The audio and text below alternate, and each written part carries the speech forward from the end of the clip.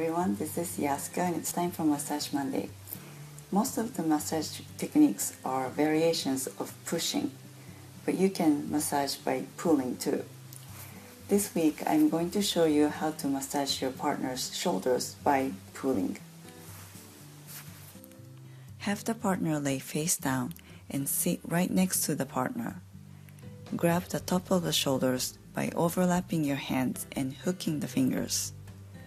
Sit low to the ground and pull the partner's shoulder downward. Pull several locations between the neck and the shoulder bone. Overlapping the hands gives you more power and stability than using just one hand. Instead of using the arm strength, keep the arms straight and pull with your entire body.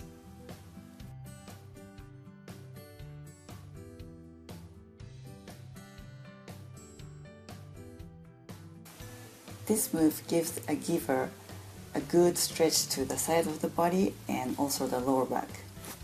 Thanks for watching. I'll see you back next week. Make it a great week.